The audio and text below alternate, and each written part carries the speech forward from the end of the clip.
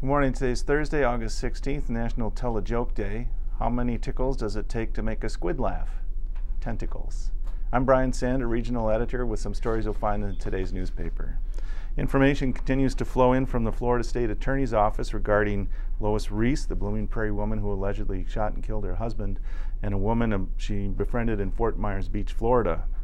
The third installment of information included more than 1,600 pages of photos, reports, and documents. Reporter Katie Lauer shares some of the more interesting items. And voters across southeastern Minnesota streamed to the polls in near record numbers on Tuesday. Election officials reported turnout numbers that were, in some cases, 3 to 4 times larger than those of the 2016 primary and twice those of 2014. The disparity is all the more surprising since 2014 was a presidential year and this is a midterm election. And finally, Mayo Clinic Health System offers monthly classes on how to properly install a car seat.